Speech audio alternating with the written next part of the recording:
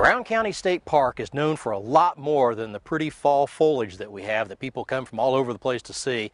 It's Indiana's largest state park, and it's a wealth of rolling hills and steep ravines and lakes and rivers and all kinds of plant and animal life.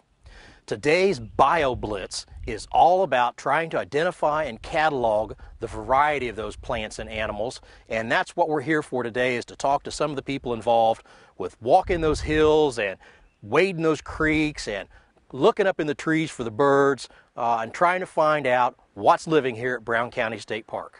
Jim, tell me just a little bit about 2 years ago when you first started thinking about cataloging more species in the park, and how do we come up with this BioBlitz? Yeah. Well, the term BioBlitz means kind of a timed event, and to get it done almost in a competitive way. We never really considered it being a competition between our taxa teams. We had a big chunk of landscape. We barely knew what was here. I mean, we know the basics, we know the fundamental components of these forest ecosystems, but there's so much more to know, as you know. So we wanted to really delve into the science side of things, Troy, get the specialists to help us. We've solicited help from the Indiana Academy of Science and the nearby universities, our DNR biologists and specialists. So we wanted to bring them on board and basically have them help us learn what's here. Okay. And when we learn what's here, then we can be better managers. I mean, because you can stand at the Nature Center and say, oh, there's a red bud, there's a tulip poplar, there's a cardinal and a tufted titmouse, but you just can't see it all from the window of the Nature Center. Well, you have to get out. It's a big property. We won't get it assessed or inventoried in this year and last year and the 10 more years to follow. It's a big endeavor.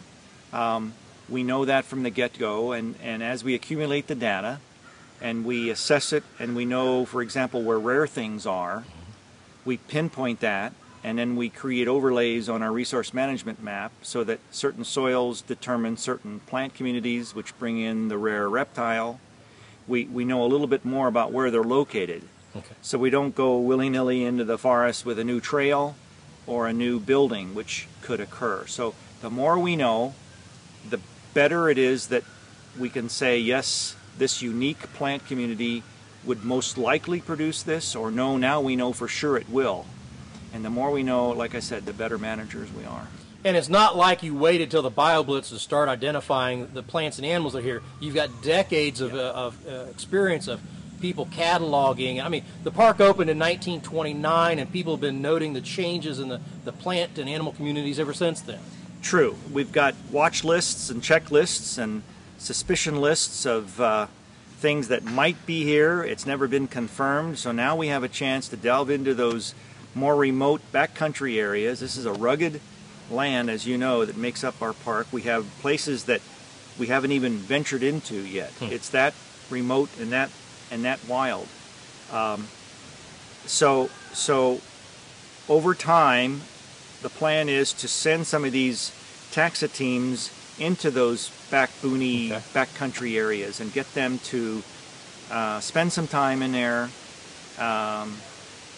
We want to make them comfortable while they're here, of course, and provide food and snacks and refreshments, but keep them on the property as long as we can, where we can benefit from their expertise. We won't go into it a great deal, but the deer herd is under control, kind of, from when I was working for the DNR, and we had that very first population control hunt. Yep. Have we seen plant species returning since then? Yes. I'm happy to say, and you were here when you saw that oversized herd, I'm happy to say they're under control and keeping more with their plant resource that they use as food. That creates a healthy forest as those plants then are allowed to grow, exploit the many habitats. When there's less plants eaten back by more deer, you have less diversity and a less healthy stand of trees, no question. Right. You keep deer numbers in check, the chief herbivore on these plants. They grow. You're most likely then, with a healthy canopy and a healthy understory, you're more likely to encourage a healthy herbal layer and floor where all these plants will arise. Those people that were here in the 80s remark more than anyone. My goodness, look at all the lush undergrowth. There's no browse line visible anymore. That's what we were after, not so much just to create more hunting opportunities, but to keep the deer herds under control with what the food source would supply. And when we did that, then the variety and diversity of herbaceous species came back. Brittany, tell me about the BioBlitz. I understand that you were involved in getting it started. Was that just here at Brown County or where? Yes, it was.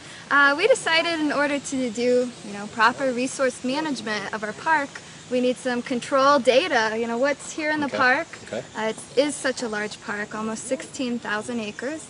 And we actually have the park sort of sectioned off into areas anyways. Okay. We have 10 areas sectioned off that we use for our deer management in the park. And that's a long story in itself. Yeah, okay. We're over that. We're still continuing that. But we have these areas and we just thought it would be so nice to know more about the natural communities in the park.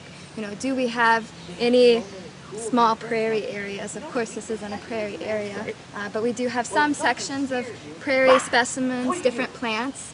We also have some wetland areas. We have upland dry forest. This is a hilly area, very rugged, and so we're just curious what species live here. Do we have any marshes? I mean, you think of the big hills of Brown County. Do we have low, wet areas too? We do.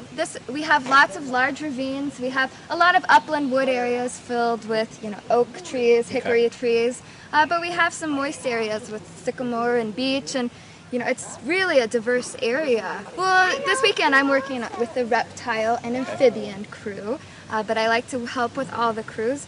For birds, they've already found 82 bird species, and they'll go out tonight and probably get all the nocturnal owls and whippoorwill and maybe a chuckwill's widow. And so we're finding a lot. We're very fortunate to have the insect specialist, I believe. As we just learned, there are so many species of insects, and to have the scientists. And they're all interrelated. We talked about the pileated woodpecker feeding on the wood ants, and each community and each species affects another. And our black rat snake here, he's intertwined with everything as well. Yeah. We have so much, and we're fortunate to have so many researchers coming out. We have all different taxa, so a taxa would be, for example, reptiles is one taxon, birds is one, plants is one. Right now we have 2 botanists out in the field, including my husband Tom Swinford is out botanizing while I'm snake hunting. So we love to come down for this. Are you using volunteers at all, or are these all volunteer professionals?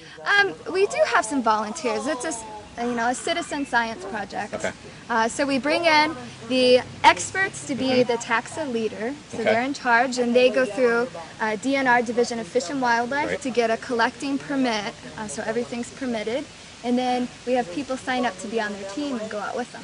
Now, how many teams do we have this year?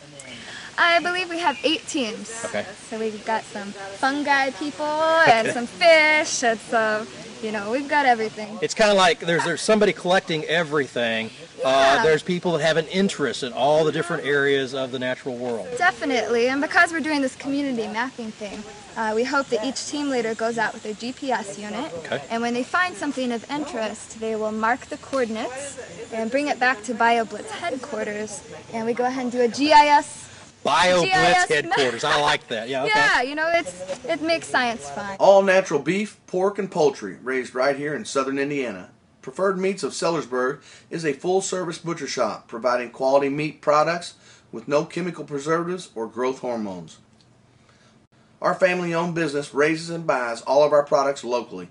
We offer a full range of natural aged beef, gourmet burgers, homemade sausage, and a full line of Boar's Head Deli products. Located in the Hometown Plaza at the corner of Charleston Road and State Road 60. High-Tech Firearms and Training is your southern Indiana source for all of your hunting and shooting supplies and firearms. We have a fully stocked selection of handguns, rifles, shotguns, knives, ammunition, bows, and archery supplies. Firearm training and personal protection classes are offered by NRA certified instructors in our in-house training center. Remember, shoot often and carry safely. High-Tech Firearms and Training is conveniently located in Sellersburg, Indiana.